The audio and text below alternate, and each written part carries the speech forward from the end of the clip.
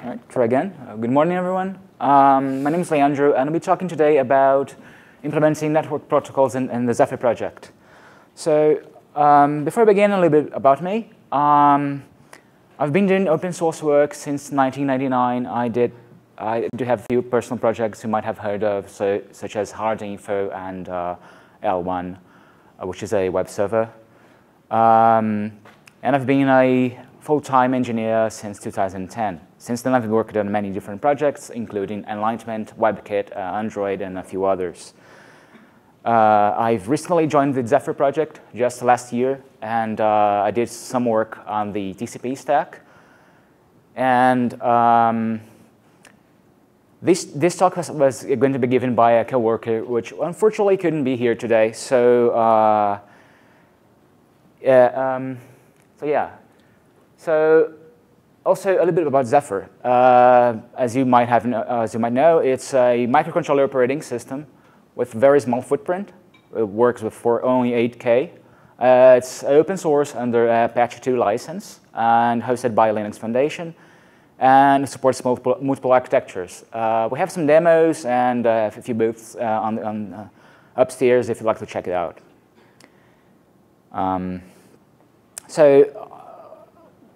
What I'm going to present today is basically this. We're going to talk a little bit about the new IP stack on Zephyr, talk a little bit about the currently implemented network protocols, so application protocols, and some of the patterns that are used in these protocols.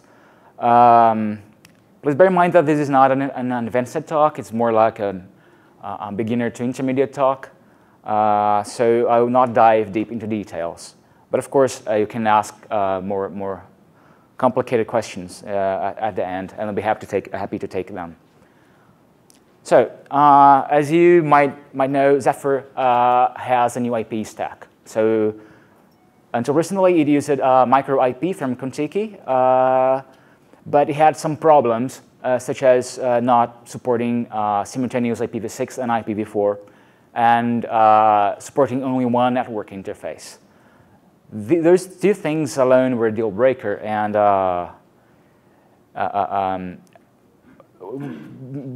one of the reasons that made us actually write a new one from scratch. Moreover, it was ported to Zephyr in a way that didn't fit well with the system. So some parts of Contiki had to be ported over, and some of the changes that has been made it unstable and sort of unfixable. So we decided to rewrite it from the scratch. And now we support multiple interfaces, simultaneous IPv6 and IPv4. It fits very well with the rest of the system, and including the buffer management, which is very important. And it's available since 1.6, and 1.7, which is going to be released tomorrow, will enable TCP as well. So about multiple interfaces. So you can, as with many other things in Zephyr, you can configure that at compile time. So use kconfig and select everything you need. And can use, of course, Ethernet, Bluetooth, Zigbee, ZLIP for testing, and soon we'll have also Wi-Fi. And of course, you can mix and match all the interface types. And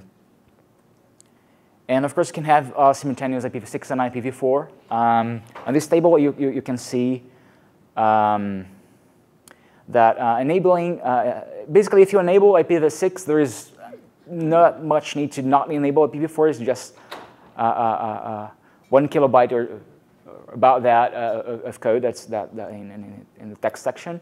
So it's still very tiny.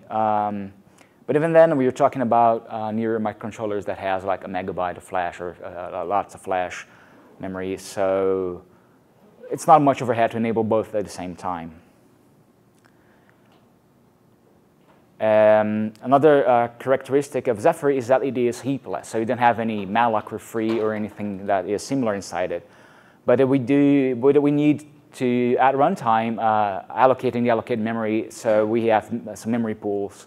And as for network stack, we have separate pools for transmitting, receiving, and data fragments. So, and of course, being an RTOS, we have like timeouts, so things from the pool. So you can wait indefinitely, or you can just wait for a few milliseconds. So in order to facilitate the memory allocation, we have fragment chains. So it has, instead of allocating a single linear buffer that can fit everything in a single contiguous space, we allocate fragments of 128 bytes. And they form a sort of linked list or a tree. You can build it actually however you want. And of course can add and remove things and whatnot. So this makes it actually easy to implement protocols where you have like data fragments and then headers. So the user only provides you the data they want to send, but then you have to add headers. So just prepend a fragment with the headers and maybe compact. So it really makes the implementation a whole lot easier. Compacting is pretty much like defragmentation on disks, right? Just there are like 3 fragments. You're using like 50% of each one of them. So just copy 50% of the second fragment to the first fragment, throw away the second fragment, get the next fragment. So you can reduce the amount of fragments that are in flight. For some cases, you can copy these to linear buffer in cases where you have like, I will talk about this, of course, but there are protocols where you actually have, it's easier to parse things when you have a linear buffer that is pretty linear and not really. You do not have to traverse a linked list every single time and then you read a byte. So the currently implemented network protocols, right?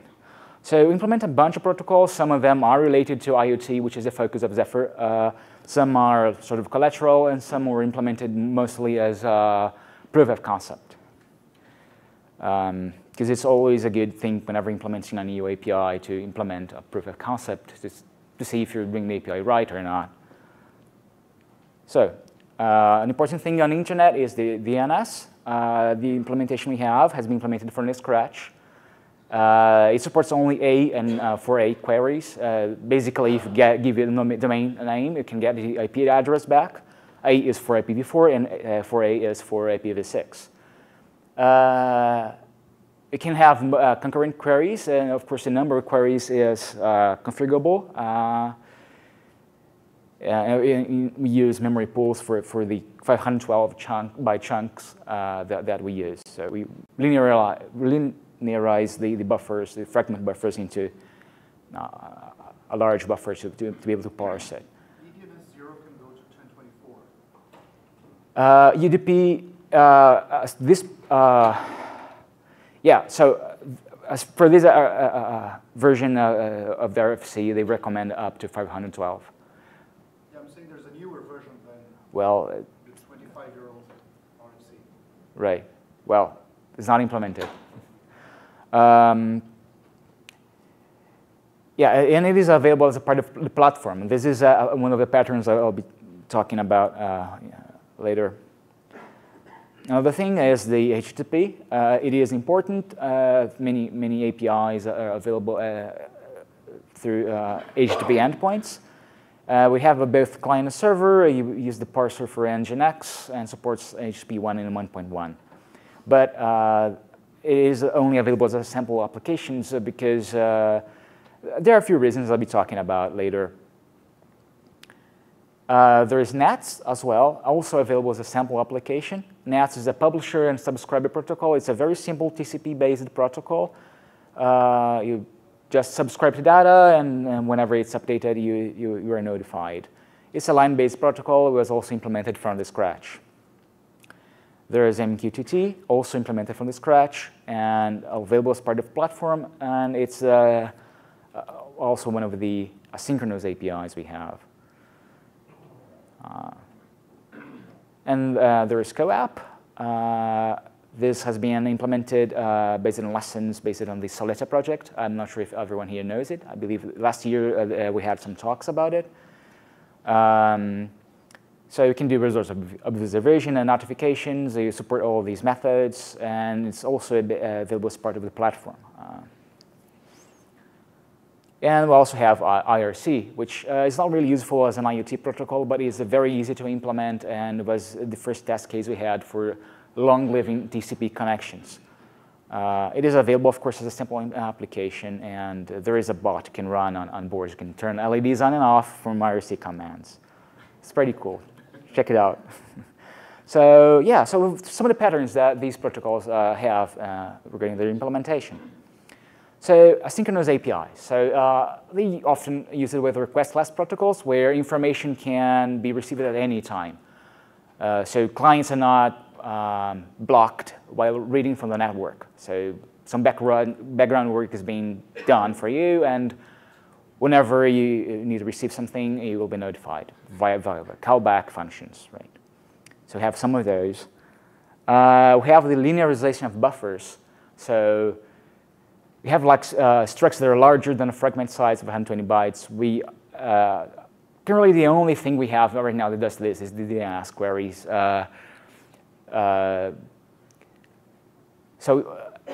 We don't use that because it's not optimal, right? Have to have like memory pools for large buffers. They have to do unnecessary memory copies, and these might even go away in the future.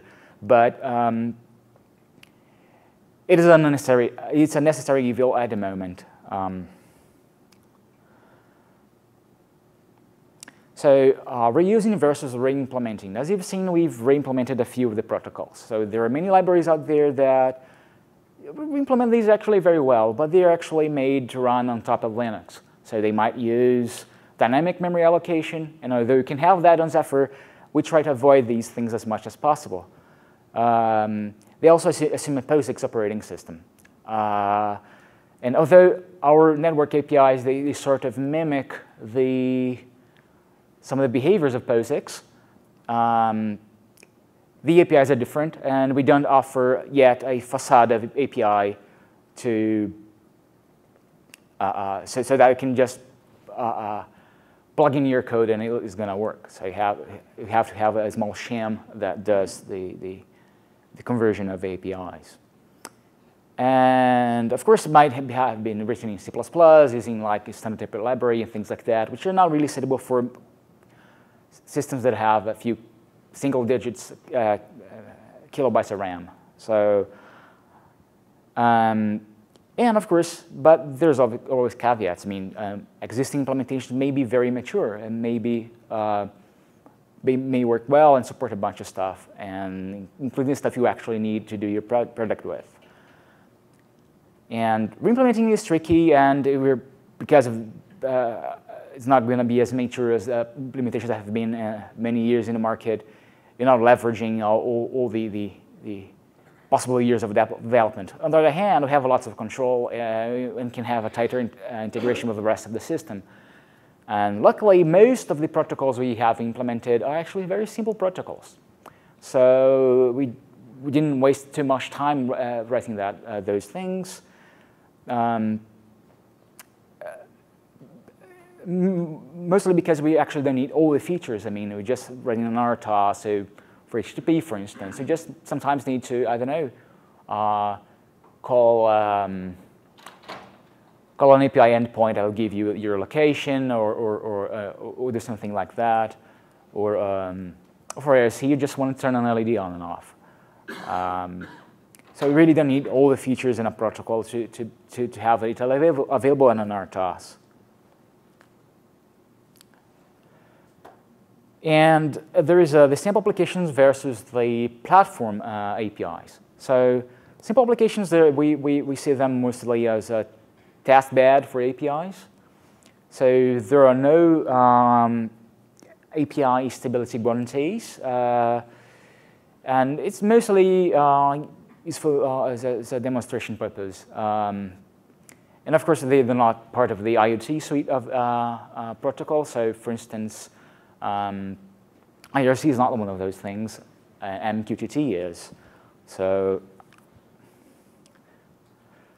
and on the other hand, we have the APIs that are available as part of the platform. So we have stable, more complete APIs that are suitable for production use, and mostly protocols that are actually part of the IoT suite. Again, quotes, because I don't think there's such a thing. So yeah, so another thing is we sometimes have to have some compromises. So the NATS protocol, it requires a JSON parser. So whenever you connect to it, it sends you a JSON message. So most JSON parsers will create objects in memory, give you a tree of the JSON object in memory, and that's not only slow, and you don't really have much control of the time memory is going to take to allocate. So we wrote our own, which is zero copy, decodes directly to struct. It is type safe, as in, again, quotes, because it's only going to decode a value if the type is correct, is expected for that particular value. And it uses no temporary structs or anything. It decodes directly to struct that you need. Of course, only necessary things are implemented. So right now, no nested objects or arrays, although I have an implementation for that, and I just have to test it more thoroughly. It is UTF-8 aware, but not strict. So if you feed it invalid UTF-8, it's not going to bat an eye. But the thing is, this is mostly used for machine-to-machine communications where you're going to send tokens if they're only ASCII. So for your majority of use cases with the JSON parser, this is not going to be a problem. It doesn't support floating point numbers, so if you have, say, well, it doesn't support that, and JSON, with JavaScript, all numbers are floating points, so yeah, if you need that, you're not going to have with this. And of course, because of some limitations inside, you can only have up to 32 fields, which is actually, I believe, a very good compromise. So I'll show you an example and you'll understand this limitation in a minute. So speaking of implementations, here are some code samples. I cherry-picked 2 only, as we don't have much time. And this is not really an advanced talk, but I figured I should show some of these things anyway. So can everyone see that? It's very light. Well, so this is how you define your co-app endpoints and how you define the things that are in gray. I'll show you better in the next slides, so you don't need to squint. So basically, for instance, these things here, LED get, LED post, and put, are going to be called whenever these methods, so if you get a post or a put, are called on that particular endpoint. So the path is defined as an array of strings. So all the path matching is done inside the co-app library. So you don't have to worry about that as well. So pretty simple. Makes things a lot easier to work with. So JSON parsing. So this is just an overview of the code. I'll go through it so it's easier to understand. So you basically have my struct here has an integer and a string. And there is a field macro just to help creating these what are called descriptors. They basically just tell, in the my struct, there is a field number, which is a number, and there's a field named string that is a string. Okay, this is just for you to tell the parser that whenever you see that particular field in that object, it must be that value. If it is not, the parsing fails. And then you allocate space for your struct, and then tell the parser, hey, do your job, right? And it's gonna parse it and do all the thing and decode it directly that struct. So no memory copies. It just for strings it just puts a terminating null and sets the pointer. It's pretty simple, pretty nice. And of course the limitation for the 32 fields is just this, because the return value is a bit. It's a bit mask. So the first field in that case number is going to be the least significant bit. The second field is going to be the string, is going to be the second least significant bit. So if the two are set, both two fields were decoded correctly. If they're not set, they're not decoded. They were not found in the object. So you can use that field or not based on return value. So that's why you have only 32 values, because it's a 32-bit integer return value. So yeah, wrapping up. So we saw some of the differences between the old and new IP stack. We've also seen some of the protocols currently implemented, some of the patterns used by the implementations, and we also saw some code samples, right? So I'd like to make some questions. So what would you do differently? What protocols are going to help us and implement on Zephyr, right? So yeah, with that, I open for questions or answers. So do you have plans on implementing some real-time protocols like EtherCAT or propagate or Modbus? So the question was if I plan to implement real-time protocols such as Modbus and other similar. I haven't seen any development on that. I haven't seen any talk about implementing these protocols yet.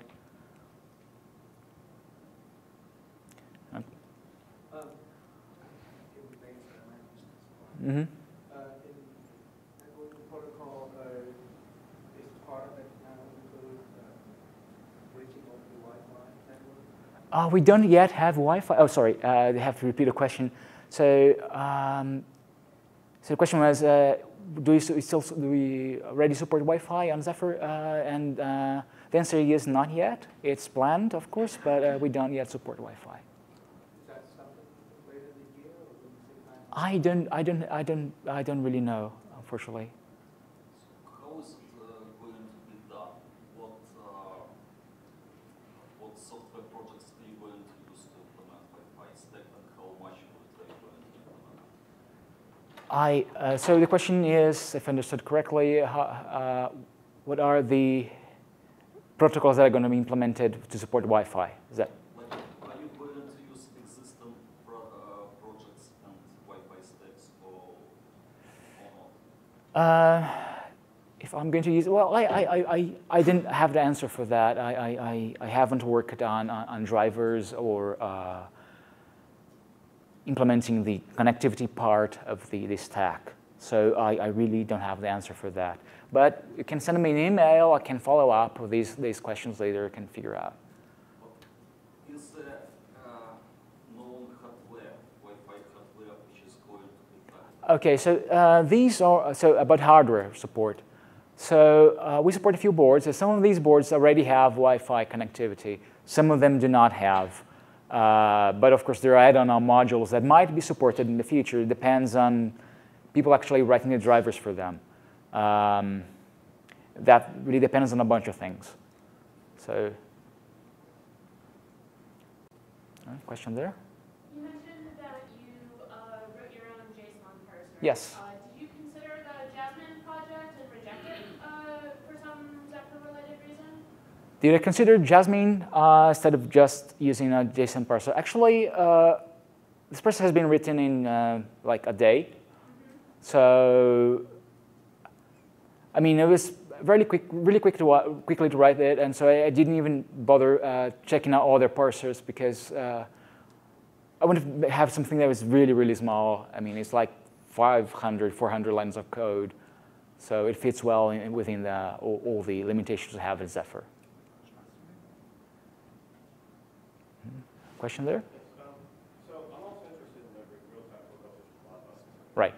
So how do we obviously, this is self-organizing with the group. So how do you recommend, like, if people want to, so basically what I'm trying to say is I'm not trying to develop by myself, but by starting contributions, how can we organize ourselves into other, like, subgroups or into different protocols? What's the process to put our patches on streams? Well, so the question is, how do we work with the project to implement our own protocol? Is that correct? Okay. So on the Zephyr web page, we have described very clearly how our process works. So it's very easy. Just there's a wiki and pages with documentation for that. But in a nutshell, it's actually very simple. All the development is made in the open, have open issue trackers and code repositories. All the reviews are made in the open. We have IRC channels, yeah, so mailing lists. Can even propose things on mailing lists, for instance. Yeah, exactly. So it's pretty simple. Do you have any other questions? Here. Yeah, sorry, I haven't given up on It's okay. Ethernet protocol. So what about wired Ethernet or maybe some form of serial networking? Is anything else right now that this can then proxy connect if possible? Yeah, so wired networking, what about it? So yeah, so we have support, actually,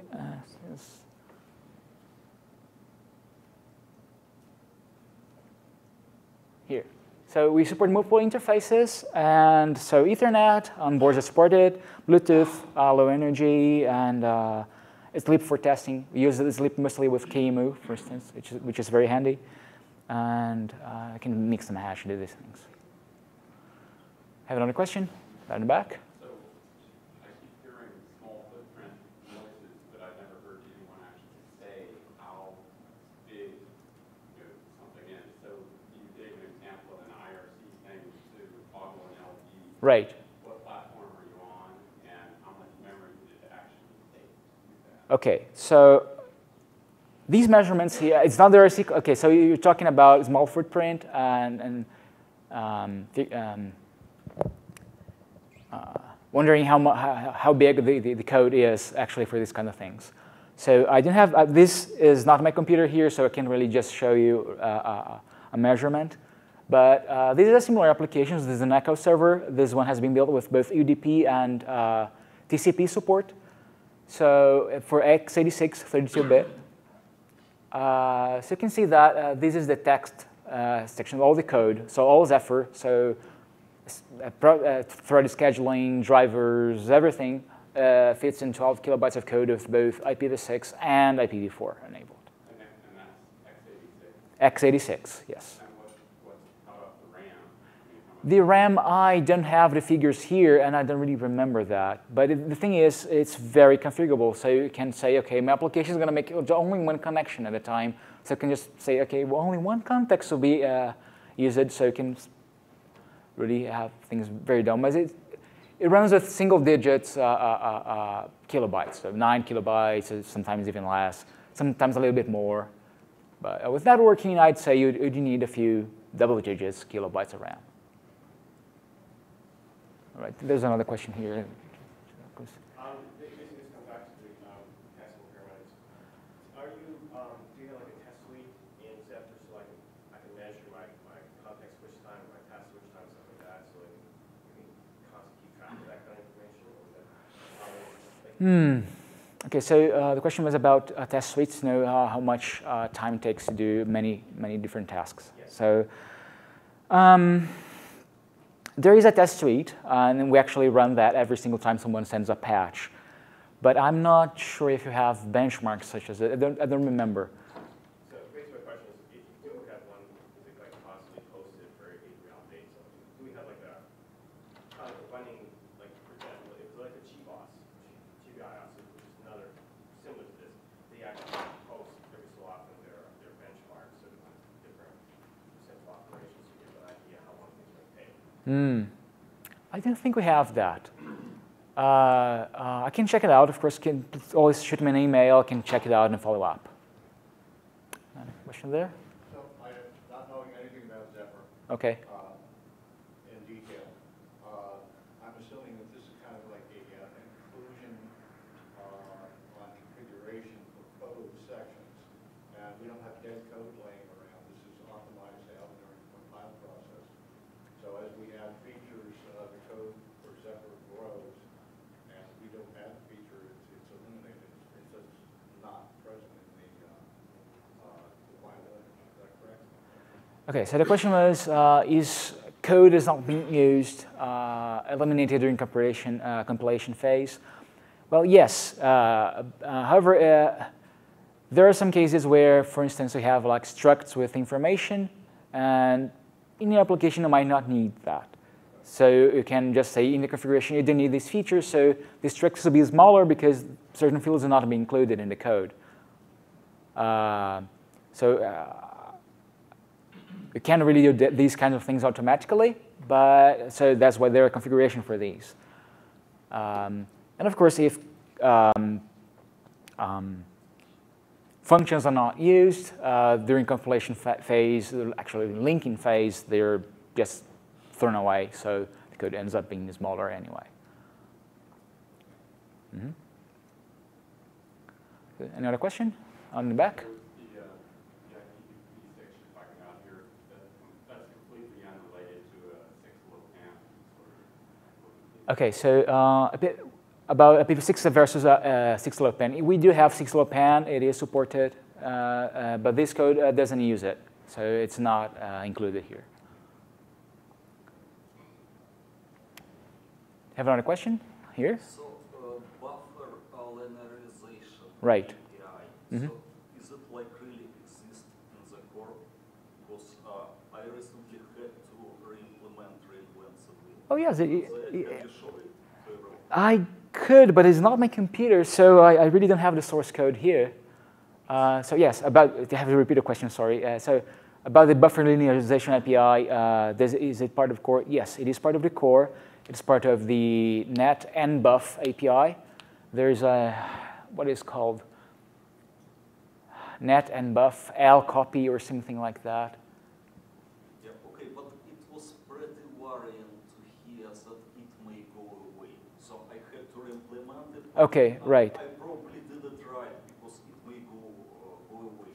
And that's pretty worrying, and that's something I would like to share with the core Zephyr team.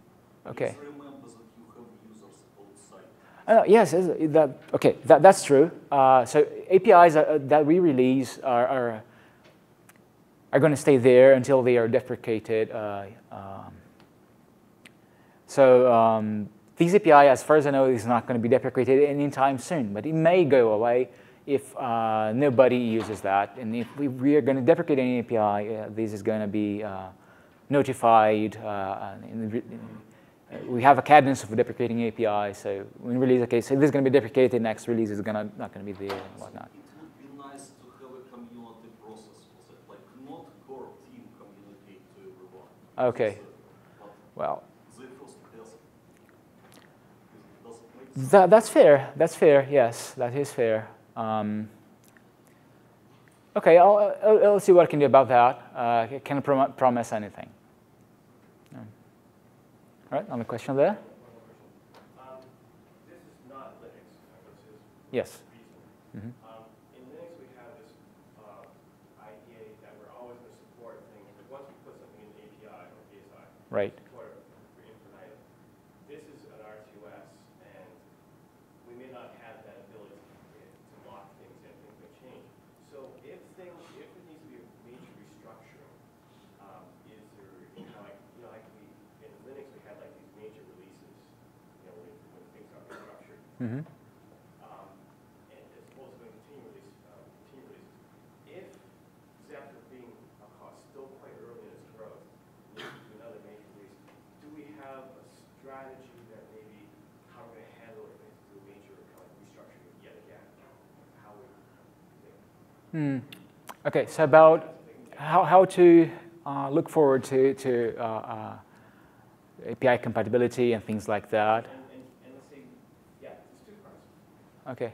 Because we don't have the same space available. Right. Ensuring batch compatibility is something that may or may not be as high priority. Okay. And then as a result, if you don't have batch compatibility, it's kind of make a release change and stuff like that. And then you go like, okay, right, backwards we did, forwards we won't. Mm-hmm. And if we make a change, Mm-hmm. kind of like such as his change. Right, exactly. Yeah. So, We have a plan. yeah, well, I'll answer that with an example. So for Zephyr 1.6, we did a major restructuring of our kernel. So we had a few different modes of operation. It had like nanokernel, microkernels, and a few other things. So we unified, have now what they call the unified kernel. But this meant that some of the APIs that were available for users had to go away. But we couldn't just do that. A new version, hey, everything you did is going to be thrown in the garbage. You can't really do that with our users. So what we do have is a compatibility layer, which is very, very thin. It's almost invisible, almost no cost, that converts all the APIs to the new APIs. So, so we think about compatibility. This is important. So, but we do also provide deprecation strategy. So in one version it's deprecated, in the next it may go away. So people are actually notified when these things are going to happen, so they can prepare themselves. And when we provide these compatibility layers, we try to do that as the least amount of.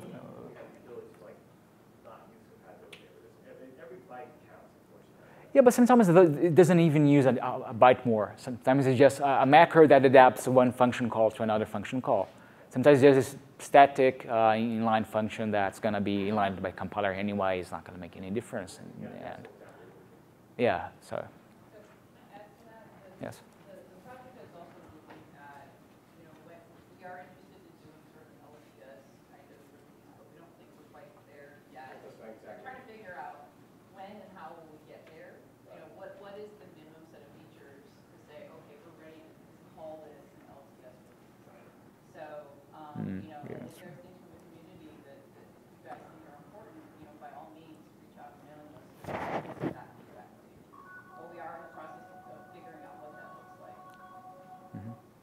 Thanks. To echo that a little bit, on the other hand, everything I learned about Zephyr, this conference, one of the talk given yesterday, the day before, Tuesday, it's about roadmap, right? Roadmap. But I think the one for me is kind of future. I think the notation on the time chart was 1.10. Things around 1.8 beyond would really really interesting for many of us, which is why we have this kind of question about adopting. And so it's along the way, it'll be something toward civil infrastructure kind of consideration. Please factor that in, because a lot of these things, once we get out there, it's big. These are our real concerns. Yeah, I mean, so, the presentation that Hans made yesterday, some of that sort of further out. Right now, we're talking about, we're getting close to doing our 1.7. We're talking about what features do we need for 1.8. A little fuzzier as you get out to 1.9, 1.10, but Hans had kind of a future. Like, these are things that we're interested in, and there are people in the community that are collaborating with somebody asked about that earlier.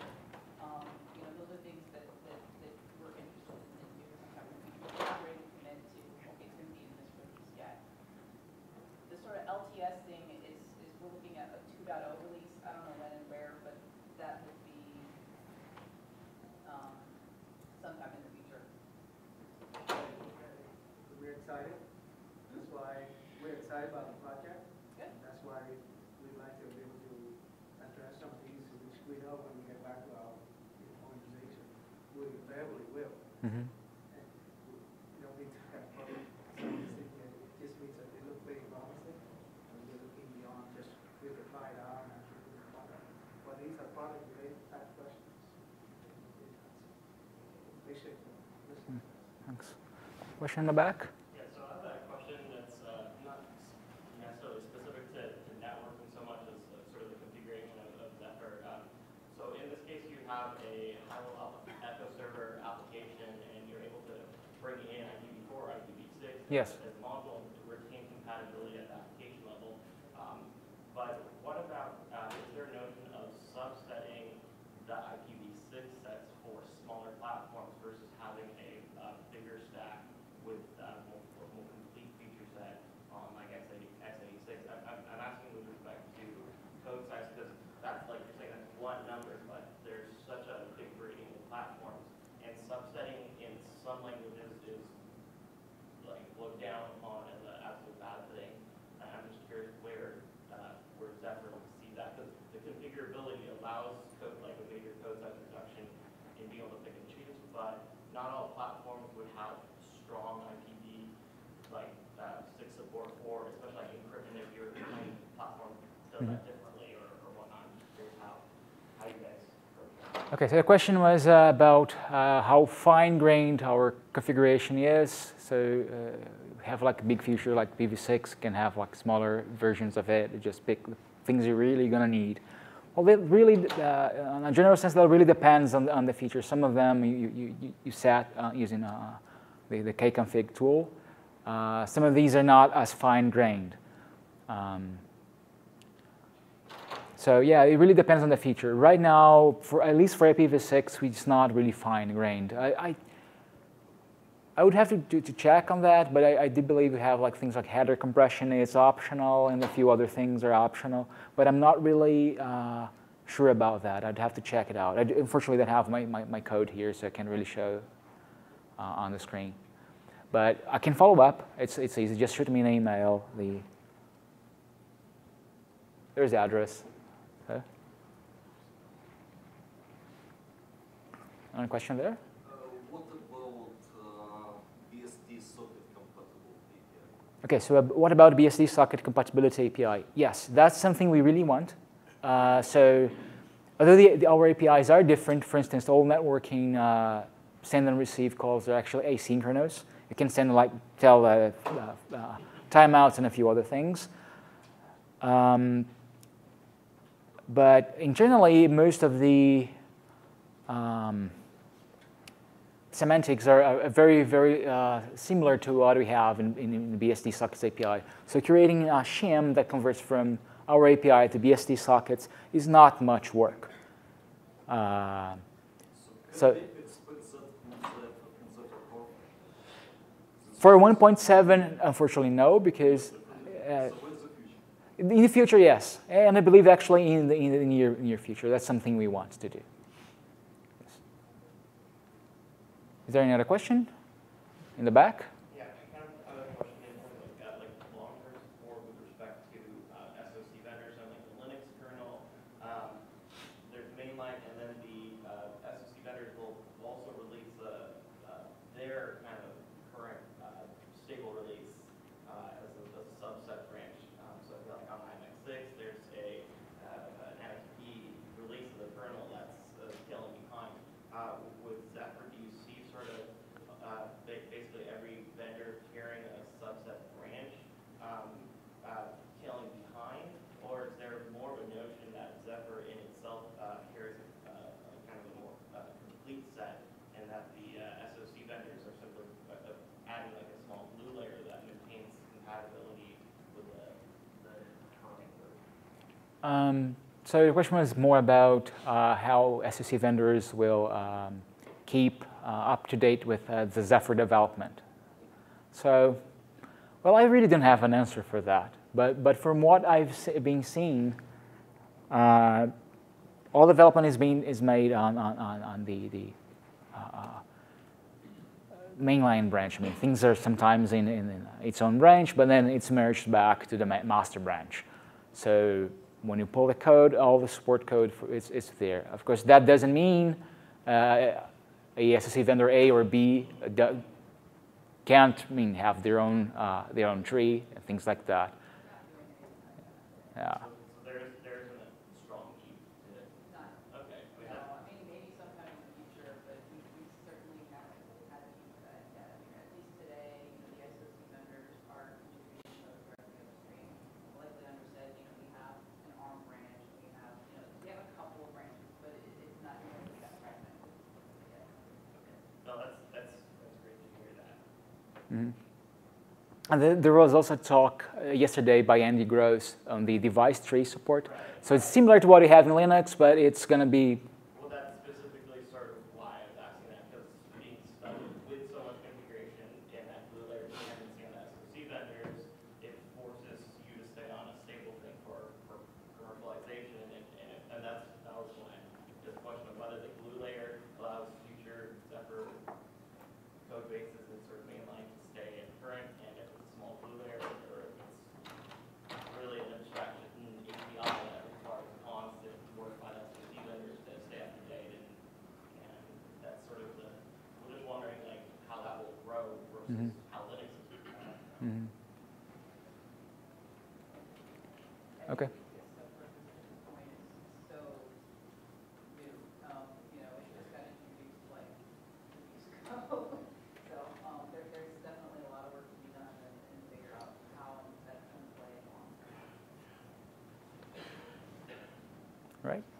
Have another question? OK, so I believe we're done. But if you have any other questions that no one ask here, just send them an email. I'll be happy to help you reply. So, thanks.